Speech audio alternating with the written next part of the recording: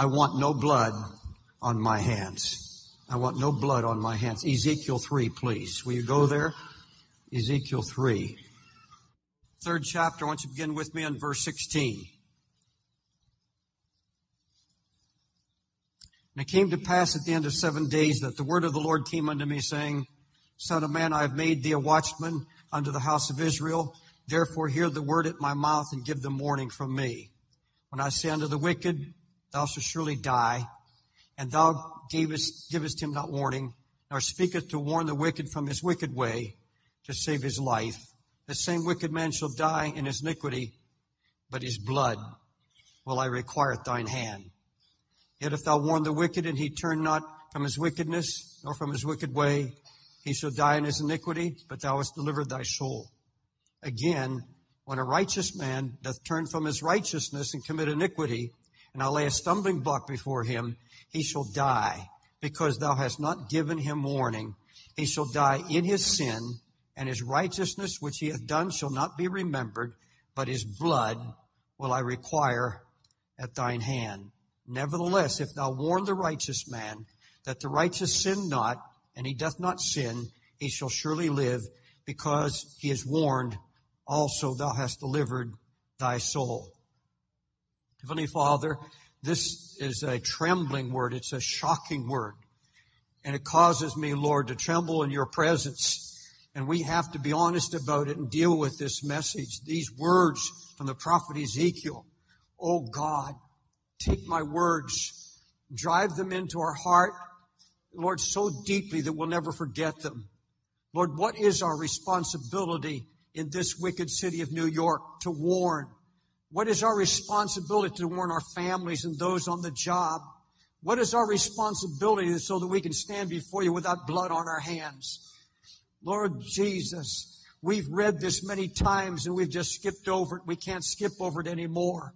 We're going to face it head on this afternoon. Deal with us in love, but make it real. Drive it deep into our spirits. Lord, anoint me. Let me hear it from the Spirit and speak it from the Spirit. And Lord, may it be an impact on me and everyone who hears. In Christ's name I pray. Amen. I want no blood on my hands. I told you this scripture causes me to literally tremble physically, spiritually, emotionally. I tremble when I read this. I've read it many times, but this time the Holy Spirit wouldn't let me go any further till I faced it. Now the Holy Spirit comes upon a godly praying man, a prophet. He had been a priest, and God moved him into the role of a prophet by the power of the Holy Spirit. And he warns this godly, holy man that it was possible for him to go into eternity with blood on his hands. That's how blunt it is. That's how clear it is. There's no mistaking what God said to this prophet. He said, Ezekiel, I'm going to give you a challenge. I'm going to give you a warning. He said, I've made thee a watchman unto the house of Israel. Therefore hear the word at my mouth and give them warning for me. And then he was told, if you will not warn the wicked, to warn them of their wicked ways, to save his life, that wicked man will die in his iniquity, but his blood will I require at thine hand.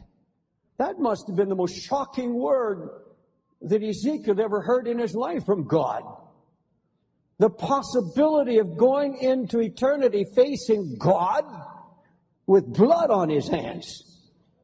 Also, he was told when a righteous man turns from his righteousness and commits iniquity, and I'll lay a stumbling block before him. In other words, God never causes anybody to sin. But the Bible says that very thing that the righteous man won't let go, and he continues in it, even after the prodding and the pleading of the Holy Spirit, it will rise up right in his face and be a lie that he can't deal with. And it's going to cause him to turn aside from his righteousness.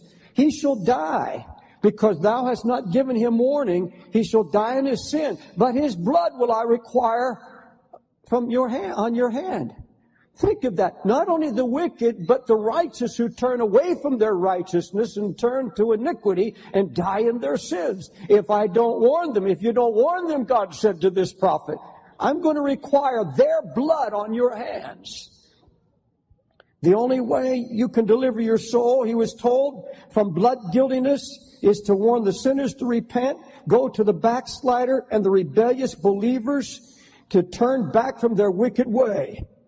Now, folks, I take that seriously because God makes it clear in His Word that every shepherd has been called to be a watchman. Every teacher, every evangelist, every Sunday school teacher, you're called to be a watchman. Hebrews 13:17 says, obey them that have the rule over you, and submit yourselves, for they watch for your souls, as they must give account, that they may do it with joy and not with grief, for that is unprofitable for you.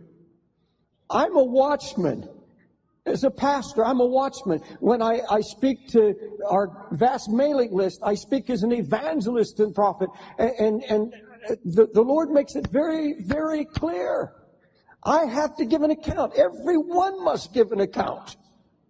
I'm a watchman.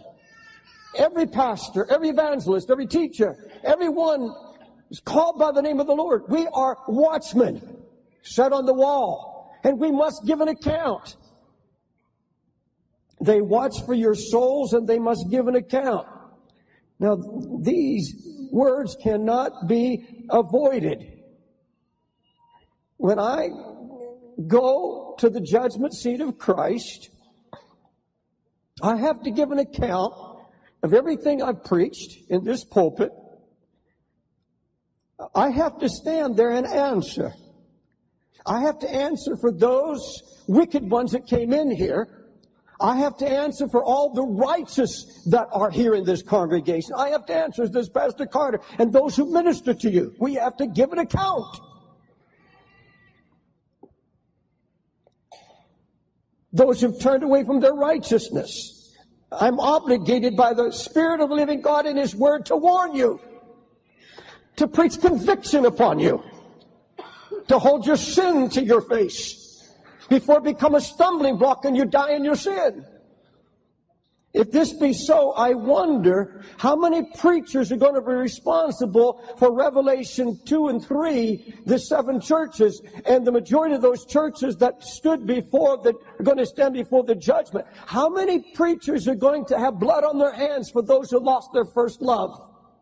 How many pastors are going to be responsible for those who were holding false doctrines, who allowed Jezebels to teach, who allowed fornicators in God's house, who told God's people they were alive when actually they were dead, telling people their good works would save them, and those pastors who produced lukewarm believers, letting them believe that they needed nothing when in truth they were blind and wretched and miserable and spiritually blind. How many pastors are responsible for Laodicean condition in the church? The prophets had scathing words for shepherds who would not preach against sin, would not warn the people in their time. The priest said not, where is the Lord? And they that handle the law knew me not. The pastors also transgressed against me. For the pastors have become brutish, means stupid and blind. They've not been seeking the Lord. Therefore they shall not prosper, and their flocks shall be scattered. Jeremiah cried out, woe unto the pastors that destroy and scatter the sheep of my pasture, saith the Lord. Now some are going to recoil against the thing that I present to you right now, this truth. You say that's the law, that's the Old Testament. We are under the day of grace. It's not possible in this day of grace that ministers of the gospel and shepherds and teachers can have blood on their hands at the judgment day for a lack of warning the wicked and the righteous about their sins. But let me show you something. Look at how the apostles, after the cross, in the full blaze of the day of grace, look how seriously they took their challenge and their call. After the cross, Peter stands up. This is after Pentecost, after Jesus died in the day of grace. He cries out to the crowd, save yourself from this wicked, crooked generation. He pointed his finger at them and he said, you have crucified both the Lord and the Christ. You crucified him. Flee from this crooked generation. Repent and get right with God. He took that challenge. He would have no blood on his hands. How seriously do you think Peter took his calling when a husband and wife in the first Pentecostal church in Jerusalem lied to the Holy Ghost? He didn't gloss over it. He didn't say, well, they're just new converts. He called them before the whole congregation. And he said, why have you lied to the Holy Ghost? Because Peter was not going to have blood on his hands when he stood before his Christ on Judgment Day. He said, you have lied to the Holy Ghost. And they both dropped dead, teaching every church generation to follow that God means what he says. How seriously do you think Stephen took his challenge, the challenge of Christ, to preach truth to those of his generation?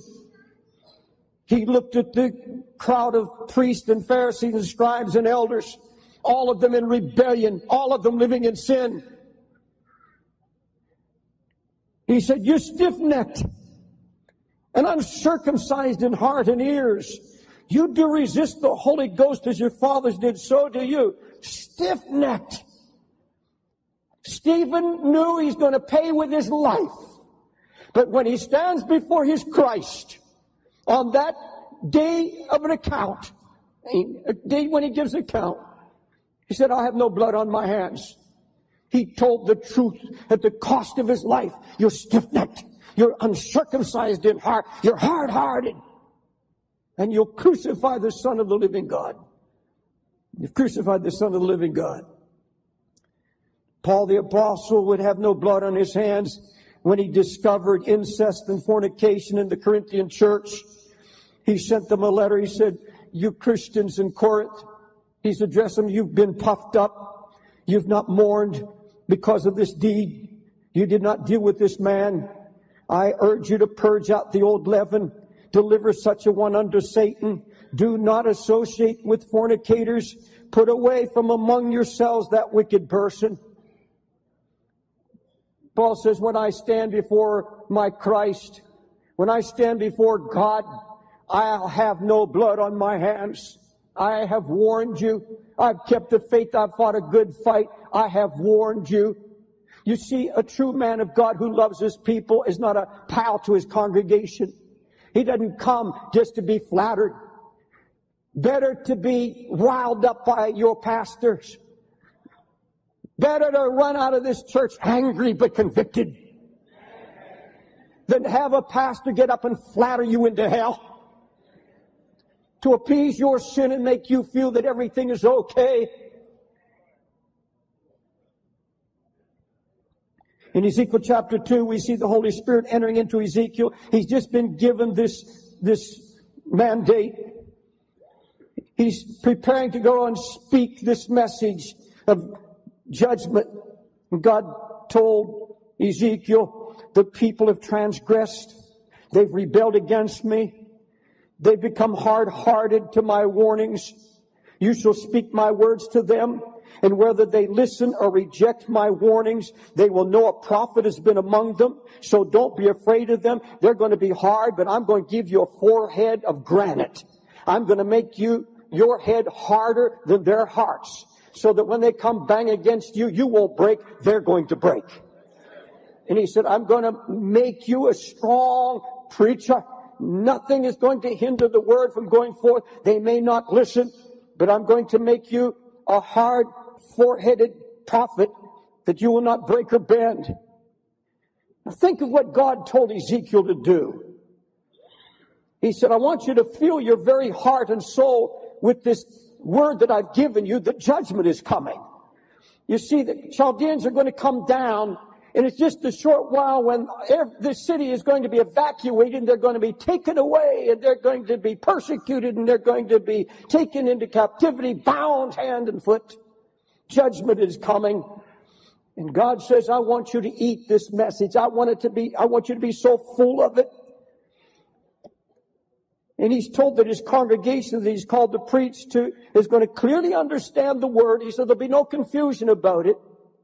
In fact, he said, I'm going to give you a word that if you would take it to the heathen, even though they don't understand your language, they'd understand your spirit, and they would interpret it, and they would get it, and they would repent. But you see, my people, he said, it becomes so hard. They've sat under my teaching so long, and I've warned them so many times, rising early, sending prophet after prophet. And under this teaching, under this preaching, they've grown hard. And he said, I'm going to send you to these people. He said, they, the heathen, would have hearkened unto thee, but my people will resist your word. Now, isn't there something? He's telling them to go and preach the hardest message they've been called to preach. And he said, they're not going to listen to you. My people are not going to. Now, the heathen would. You've heard me, it's just a cliche. You've heard me say, some of you have heard enough gospel to save China. And I believe that with all my heart. That's what God's saying to the prophet. The heathen will listen, but my people won't listen. God help the church. God help us if we do not have bold prophets in these last days with stone foreheads. God help us if we have men who stand in the pulpit who are afraid to preach because of the fear of men. God help us if we don't have prophets who weep over the backslidings in God's house. God help us when we have preachers in the pulpit who have not heard the word of God. They borrow the messages from one another. They get it from a book. They get it from other sources, but they have no original clear word from God. The man who stands in the pulpit is not to be a man pleaser. He doesn't preach for money. He's not yearning to be loved and pampered. The man who preaches the mind of Christ, the mind of God, has been shut in with the Lord. He's heard the sound of the trumpet, and he will not cease to preach what God tells him to preach, no matter what the cost is. I've had to make up my mind recently to warn people on our mailing list messages like the awful consequences of backsliding. I send out newsletters now to almost 800,000 people. And I tremble because on Judgment Day, I have to answer. I have to answer if I should at any moment, God tell me to preach something so strong that half my mailing list goes, or if all of the mailing list goes and our source of money dries up that came from that source. And God says, you will preach what I tell you to preach in love, out of brokenness. Because I have seen the judgments coming. I've seen the more than 1,000 fires burning here in the streets of New York. And God help the church if all we have left in our pulpits at this midnight hour are men who stroke their congregations, feeding them on the rubbish of pop psychology, telling them that they're going to paradise when actually many are going to hell. God help the church if all we have in our pulpits now are mild-mannered shepherds who spare the flock the truth about the wages of sin, who tell the sinners, come to our church, we're here to please you, we're here to make you comfortable, we're here to help you ease your way into the kingdom of God. No, you don't ease your way into the kingdom of God. You can't go softly into the kingdom of God. On Judgment Day, how many backslidden, damned people, churchgoers, so-called Christians, when they stand before the judgment, and they know that they're lost, and they know they're numbered among the wicked, how many are going to rise up against their pastors and their shepherds, and they're going to shake an angry fist and say, Pastor, you were Mr. Nice Guy. You were all sweetness and mercy. You said you didn't want to offend me. You provided me and my family with aerobics and basketball and dance classes and social events and marriage counseling and child care. But you didn't talk about my lifestyle.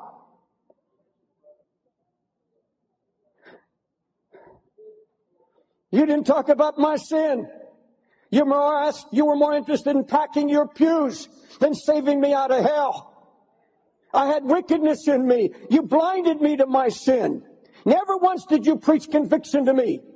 You only said, believe and be saved. You didn't talk about repentance and holiness and separation. Pastor, shepherd, you never warned me. And there'll be a cry to the throne of God, oh God, let my blood be on his hand. Beloved, I don't know when in eternity the Lord wipes away tears. My own feeling is that it will come after the judgment. When we stand there at the judgment, even the believers who come with him to judge, I believe he's going to wipe away the tears probably at the marriage supper of the Lamb. I don't know. But I wonder how many tears I'm going to shed. How many tears, Pastor Carter, and those shepherds all over the United States who are true, godly shepherds have been shedding with God, preaching truth and reality and love and brokenness. How many of them are going to weep as they see their flock, those backslidden, those who heard and hardened their hearts? It won't be, I told you, I warned you, I pleaded with you, see? No, it won't be, I told you so. It'll be, oh my God, oh my Jesus, have mercy. I'll be there. I will be there. And those who sat under our preaching for months and years and still turned from their righteousness, hardened because being often reproved and hardened the heart, cut off without remedy. I don't think my tears will be shut off. Any true shepherd's tears will be shut off and probably till the marriage supper of the Lamb, when he wipes away all tears. As a pastor, I don't know how I could stand there. I don't know, without his supernatural grace and strength, to see those who've heard so much preaching, had so much reproof, and still hardened their hearts and continued. Now see, when it concerns the wicked outside the church, so I happen to pastor here in New York City, the proudest, largest, probably one of the most wicked cities in America. And I live on the 30th floor, a block from here, from the church. And I have a view of the city. And I want to tell you, I've spent hours and hours pacing the floor, looking out my windows and weeping over these buildings, because I know that in just 2 or 3 of the buildings outside, there's probably 15, 20,000 in just some of these. I look over toward the east, the Hudson River there, and I see one complex that's got over 25,000 people in one complex, one housing complex. And I say, oh God, in the greater Metroplex area, that includes all the greater New York, New Jersey area, there's 17 million people. 17 million people. You look down to Wall Street and you see covetousness and greed. You look down at Greenwich Village and Soho and you see homosexuality flourishing on all sides, being flaunted. And you look at this city and hear on news and radio and newspapers almost every day, the raping and the murder. You look out your window, you see kids coming out of school, teenagers angry and rebellious and cursing. And you see the wickedness and the vileness of this city. Folks, I don't ever want to come to the place where I get so used to this city and its commerce and its activity and its intensity that I lose this heart cry about the wickedness. And I look out and I cry, God, how do we reach the city? How do we warn? How am I going to stand before you? I don't want blood on my hands. And there's a tendency, because I want to figure things out, and I want to get a yellow pad and a pencil and start concocting ideas on how to reach the city. How do we get it out? Do we hit the streets? Do we pass out literature warning the judgment is coming? God, show us how. I cry and I weep.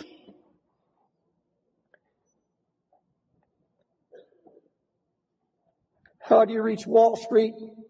How do you reach the theater district? How do you reach Harlem in Spanish Harlem? Son of man, I've made thee a watchman. When I say unto the wicked, thou shalt surely die, and thou givest him not warning, nor speaketh to warn the wicked from his wicked ways, to save his life. The same wicked one shall die in his iniquity, but his blood will I require at thine hand. Speak to warn the wicked from his wicked way, to save his life. Now, folks, this dilemma that our pastors face and I face, this is exactly the dilemma Ezekiel's in now. God tells him this awesome word, gives him this awesome word, and I'm sure he's sitting down and crying, oh God, I hear you. Now how am I going to do it? Where do I start? Do I start like Jeremiah up and down the streets weeping? Do I write letters to the leaders? God, what do I do? If you're going to have me stand before you on the judgment, you're going to hold me responsible. Then how? And that's my heart cry. God, if I stand one day called to this city to warn of coming judgment, and you're going to hold me accountable, then you have to tell me how. You have to tell the church how. And in Ezekiel 3:21 and 22,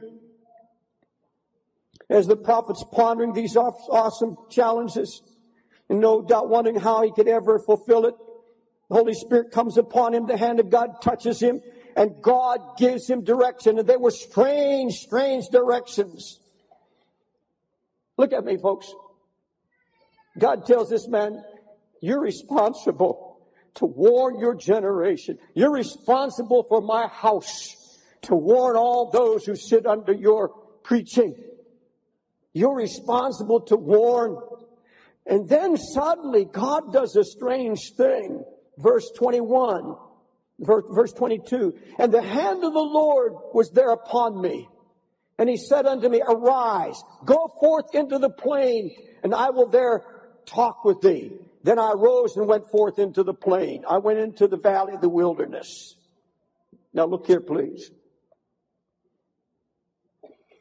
God said, before you say a word to the wicked or the backslider, let me tell you, and what this God is saying something very profound to us, as he was to Ezekiel. He said, Ezekiel, in yourself you have nothing to say. You have no warning. You've got no word. In fact, he goes on, you read the rest of the chapter, he says, I'm going to shut your mouth, and I'm going to cause your tongue to cleave to the roof of your mouth, so that you can't say anything in your own power and your own strength. Because you'll go out there in human zeal and you'll do more damage than good. He said, I'm going to take you out into the plain. I'm going to get you all to myself. And when you spend time with me, I'm going to do two things. I'm going to show you my glory. And what the glory of God is the awesome, actual presence of Jesus Christ. He said, you're not going out until you're filled with me. You've got to be so full of God. And I'm going to have you so full of the Word, I'm going to put every word in your mouth that you're to give to the people, both the wicked and the backslider. It's going to be a divine wisdom that I give to you. You'll do exactly what the Spirit of God tells you to do. Then he does something else. He gets him alone.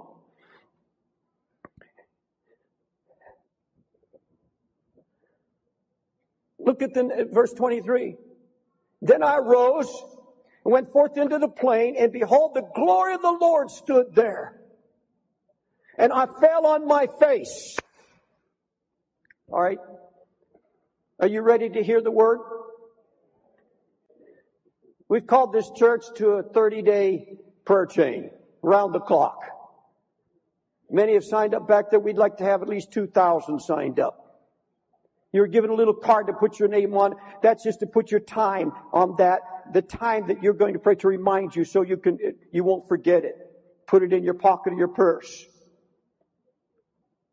And we're going to do exactly what God told Ezekiel to do. He said, I want you to come away. I want you to get on your face. I'm going to reveal myself to you. And here is Ezekiel now. Ezekiel walks away. He said, it's not time yet. Yes, I've been told to warn. And I know there'll be blood on my hands. But the Holy Spirit has called me alone with God. Alone with the Lord to get the message. And when he's alone with God, he's so awed by the presence of the Lord, he falls on his face. Let me say something. Probably almost every street preacher in New York either attends here or has visited here. And I thank God for all the street preachers. But may I say something to you who preach on the streets? Let me tell you, if you are not shut in with God, if you're not a praying man or woman, and you have gone to the Lord and you're there every day on your face before God, and you're a praying man, you're a praying woman, and you have been filled with the presence of the Lord, you've laid on your face before God, weeping for the lost. If you haven't done that, if you have not been shut in your prayer closet, you're out there babbling on the streets. You mean nothing to God. Stay out there 24 hours a day preaching, but unless you've been on your face, unless you got your word on your knees from heaven, you're babbling. You have nothing to say. I thank God for you. I thank God for all the street preachers. I tell you, I love every one of them. But you're just babbling unless you've come from His presence and heard the true word of God till your heart's been broken. You stand there weeping. And same with the pulpit standing here. I have been called as a pastor, and I don't get my sermons, nor does Pastor Carter get their sermons from books. I go to God as the disciples did. And every time I go to prayer, I think of myself as a disciple with a basket. And Jesus, they're breaking the bread. And I come to Him saying, Lord, there's nothing in my basket. There's nothing up here. I've got nothing in my intelligence. I've got nothing to say to this people. I have nothing. Lord, if I preach out of David Wilkerson's head, it's nothing but garbage. I don't have anything. Lord, you're the one who breaks the bread. You got to fill my basket, then you fill my basket. I'll go out and feed them.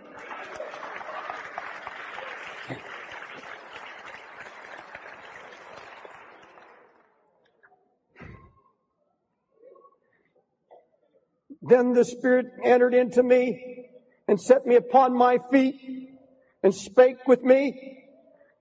And what did the Lord say? Now, you've been alone with me for a while. No, go on out now and warn.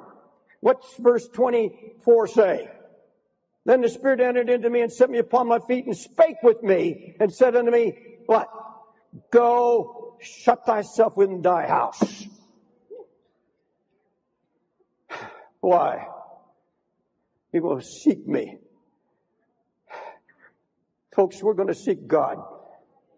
I tell you, in 30 days, if you'll be diligent and if you will pray, here's what we're to pray about in this prayer chain. God, show me, show the pastors, show all of us together how to reach the city. Our homes and the church to warn the wicked and the backslider that Jesus is coming and get right with God. And give us the Spirit of Christ in which to do it. Give us the words from heaven. Give us out of the book.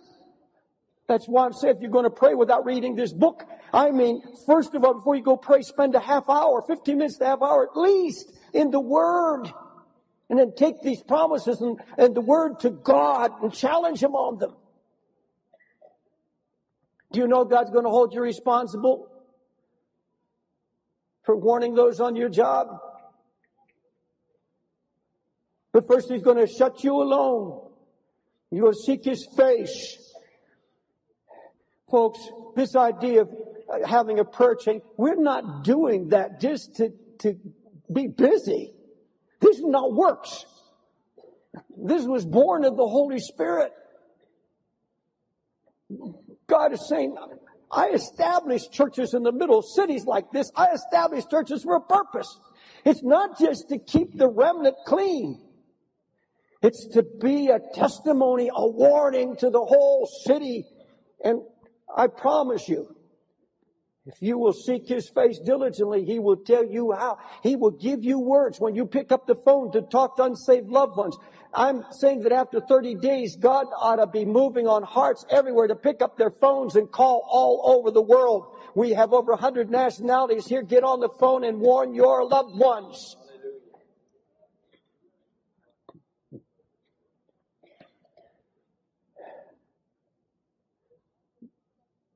God said, I will make thy tongue cleave to the roof of thy mouth, that thou shalt be dumb. Well, you talk about dumb. It means speechless. I'll make you speechless. And you shall not be to them a reproof. This is verse 26. I will make thy tongue cleave to the roof of thy mouth. Thou shalt be dumb, and shalt not be to them a reprover, for they are a rebellious house. Listen to me, folks. We've got a multitude of self-appointed prophets running all over the United States saying, thus saith the Lord. They claim to be speaking for God, but much of what they say is flattery. Some of it's just nonsense. Often the warnings and the prophecies are meanderings of the human mind. God has not spoken to them. They're just empty words. I get it from our mailing list. We get reams and reams of prophecies, and you try to go through it, and they're just meanderings. They just go on and on about, some of it is absolute nonsense. And they're saying, thus saith the Lord, or God hath said, God said, God said. And my Bible tells me it's a dangerous thing to say God said when He didn't say it to you. God said, I'll judge you and your house. According to Jeremiah, it's a great sin to claim to speak for God when God hasn't spoken to you. God says they speak lies. Jeremiah 23, they use their tongue saying, He saith. They prophesy false dreams. They cause my people to err by their lightness. Folks, whenever you see a man in the pulpit who tells jokes and just gets people to laugh all the time, you can tell he's a false prophet right away. They cause my people to err by their lightness, by their joking spirit. Yet I did not send them. They shall not profit the people at all. They have perverted the word of the living God. They are prophets of the deceit of their own hearts. I will punish that man and his house. Beloved, I don't want God to punish me or my house because I stand flippantly and say, thus saith the Lord. We have people, when I lived in Texas, I had so many who called themselves prophets come, and if I didn't listen to them, they'd curse me. One man left his shoes outside my door to shake the dust off his feet. While he's shaking the dust, he forgot his shoes. He sat in my office for an hour babbling about Zerubbabel. I didn't know what he was talking about. He was rambling. And he had a whole following of people who said he's a great prophet. But that great prophet had a spirit of anger. He had a hatchet in his hand.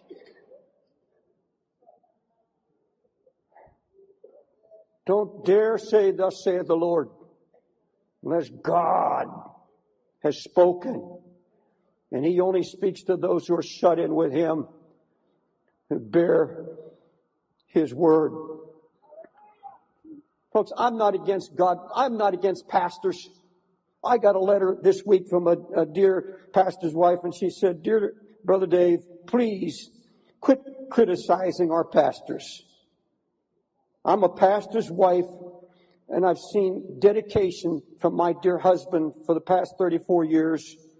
We are both diligent in our devotion to God. My husband works 50, 60 hours a week. We do not have great results like you do, and we've often asked why, but we're doing our best. We need encouragement. Don't criticize the pastors. Let me tell you something. Any godly pastor who's shut in with God, who hears the kind of preaching I'm preaching right now, will cry amen. They know who they are. They know who they are. They'll not be offended by it. They'll not be offended. When I hear a man of God preach thunder, when I hear him preach, I don't care how hard it is, I'll say amen if it rings true. I'll say amen even if it cuts me to the core of my heart, because every time I hear a true word of God, I want it to deal with anything hidden in my life. I want it dealt with. Hallelujah. But if they had stood in my counsel, or if they had understood my mind, and it caused my people to hear my words, then they should have turned them from their evil ways and from the evil of their doings. Do you understand what God is saying here? If He's a true shepherd, if He's a true prophet, He's going to warn you about your wicked ways. Listen to it again. But if they had stood in my counsel, if these prophets of these shepherds really had been hearing from me, they would have caused my people to hear my words. They would have turned them away from their evil way and from the evil of their doings. In other words, he said, those who speak for me turn my people away from sin. Now, a word to those believers who sit under our preaching. The words you hear come from this pulpit are words that came from that secret closet. They came from shepherds who were shut in with God. I say that with all assurance. It was given to us when we were alone with God. We go to the Lord as one who is dumb. We go to the Lord as one whose tongue cleaves the roof of his mouth. And then we come out like this. But when I speak with thee, I will open thy mouth. And thou shalt say unto them, thus saith the Lord God. God said, only when I loose your tongue, only when you know that God has spoken. You've been alone with God. You've been into this holy word of His. And it's been a hammer that's broken your heart. And it's been the oil of gladness. The word begins to rise up in your heart. God says, I will tell you when to speak. I'll give you the words to speak. Folks, the Bible said we're not to cast our pearls before swine lest they turn and rend you. There comes a time when God will just say, this is not the time or the place. Yes, we are responsible. We're responsible. But first of all, God says, before and above all your other responsibilities, even this great challenge about blood guiltness, He said, above and beyond all that, if you'll just get along with me, if you will seek my face and humble yourself before me, I'll make you the kind of person. I'll give you the word that you need. And it'll flow out of you like living waters. And it'll be effective. The easiest thing for me to have done this afternoon was to get you all stirred up. Place this burden on you. This burden of blood guiltiness. I could have placed this on you and say, hit the streets now. Go home and get on the phone. Call everybody you know. Grab a handful of tracts and witness to everybody up and down these streets immediately. Go out and do it. But if you don't have the true word of the Lord and the burden of the Holy Spirit and the brokenness in the presence of Jesus, it's not going to have the effect. The Bible said these things are given to us in this example. Upon us, upon whom the ends of the world have come. All of these things are given for our benefit, for our training. And I look at this as my training. I do know that when I sit down here, when I'm finished this message, I do know that over these past few years especially, over these 9 years we've been here, we have warned the wicked from this pulpit. I've warned all over the United States through books, literature. We've warned those that sit in this congregation to get rid of your rebellion. We've warned you against gossip and slander. We have warned you lovingly with tears and brokenness about holding grudges against people. And I tell you honestly, the greatest wickedness of anyone in this house today is not drugs, alcohol, promiscuous sex. The greatest sin in this house are those Christians who know better and keep grudges in their heart. And I tell you now face to face, I tell you face to face and warn you now, just is here because I will not have your blood on my hands. I'm telling you now, you're hardening your heart. If you have not by now humbled yourself before those around you and you still carry grudges and bitterness in your heart, you're almost beyond help. You've been warned and warned and warned. You know what is the best thing to do? If you're not going to sit here and obey the Lord, go find somebody who's going to flatter you. Go find somebody that's going to back you up in your sins and let you do what you want to do. But I'm telling you, you won't do it in this church. God won't allow it. The Holy Ghost won't allow it. I'm not a dictator, anything else, but I want to deliver my soul. I want to know that I've delivered my soul. The Lord said, if you've warned, you've delivered your soul. Folks, we've done it in love. And sometimes you can sit under a message sounds so hard, and yet that's the most loving message you'll ever hear, because it's the love of God for our precious souls, because He loves us so much. My father spanked me many times. I got a lot of spankings when I was a kid. And he'd come down across my backside and he'd quote scripture. Foolishness is bound in the heart of the child, and the rod will drive it far from him.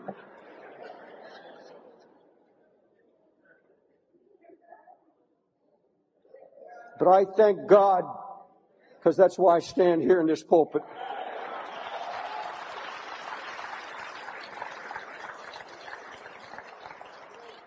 My dad never once winked at my sins.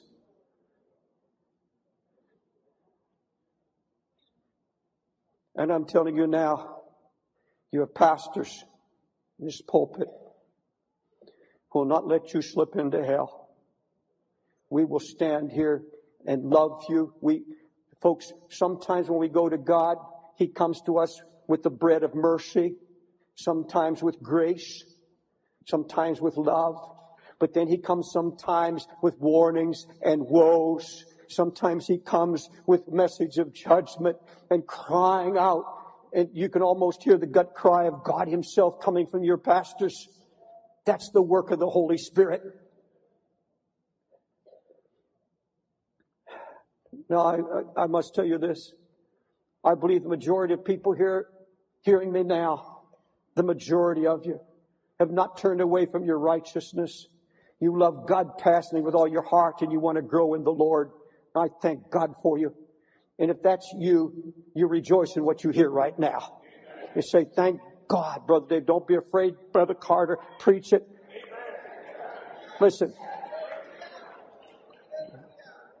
This man who walks with me preaches in tears. I've seen Brother Cesar preach in tears. I've seen all of our men, teachers, with brokenness because they care for your souls. So they must give an account. Will you stand?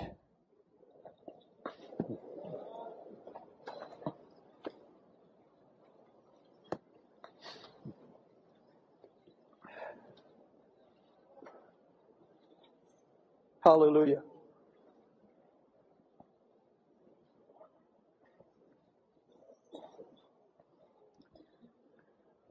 Beloved, up in the balcony, here on the main floor.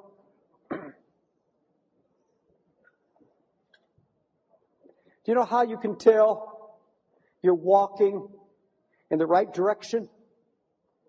It's because you allow the Holy Ghost to convict you. You don't shake it off. You don't say, that's not me. You say, oh God, turn the light on. Turn it on me. Turn the light of the Holy Ghost on me. Turn it, Lord. I want to be right before you. If the Holy Spirit has spoken to your heart,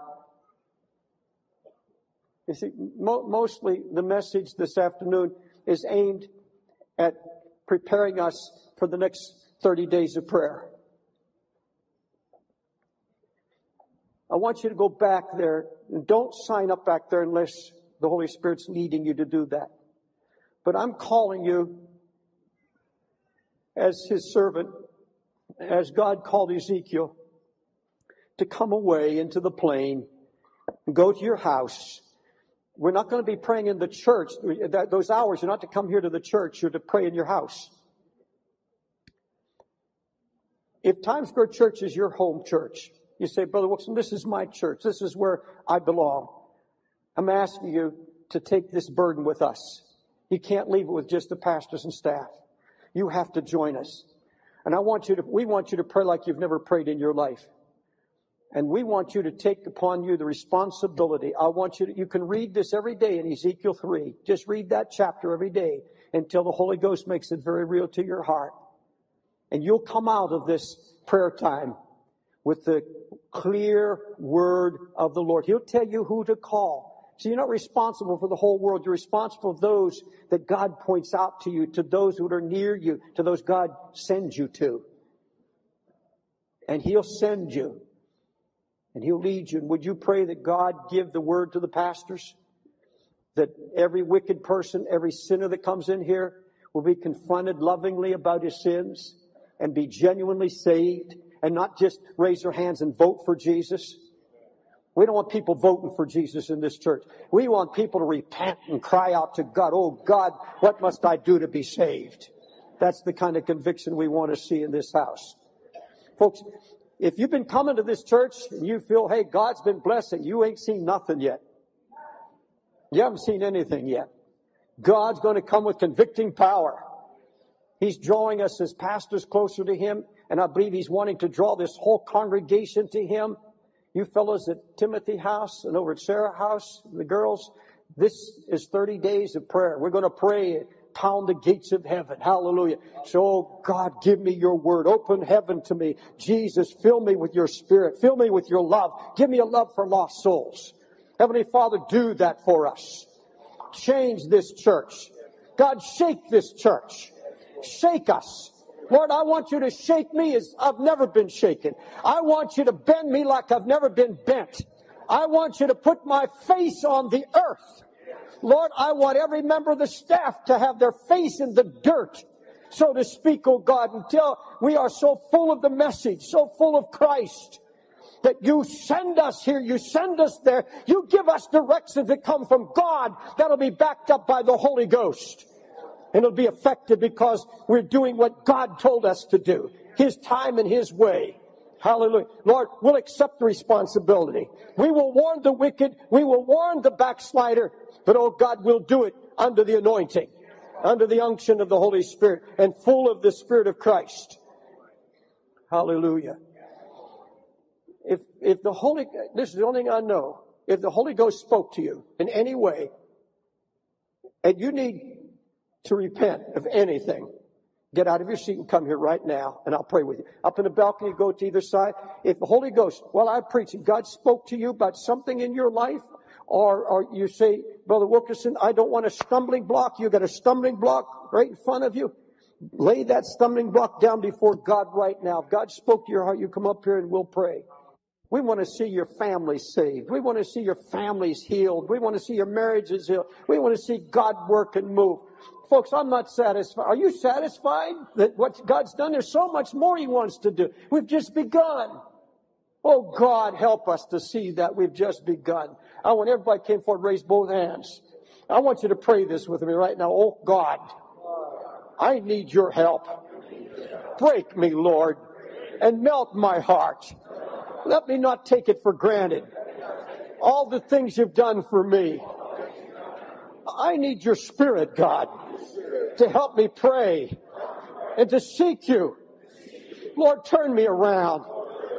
I lay down all my sins, all my prejudices, all my grudges. I want to be right with you, God. I want to be clean. Cleanse me, Jesus, and lay your hand upon me. Call me to prayer, and I'll follow you, Jesus. Now let me pray for you. God, everyone who has their hands raised now, standing before your holy altar. God, hear that cry. Break and melt our hearts. Let us start a new life of prayer beyond anything we've known. God, not just by hype, not by emotion, but by the Spirit of God laying hold of us. Spirit of God, lay hold of this congregation. Lay hold of us in Jesus' holy name. I want you to just praise Him now. Folks, raise your hands and just praise Him. My Lord, I praise you. I worship you. I give you glory. I give you honor and I give you praise. Hallelujah.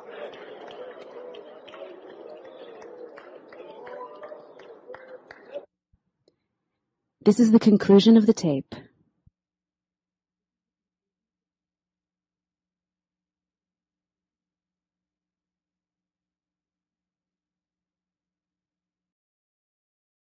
This is the conclusion of the message.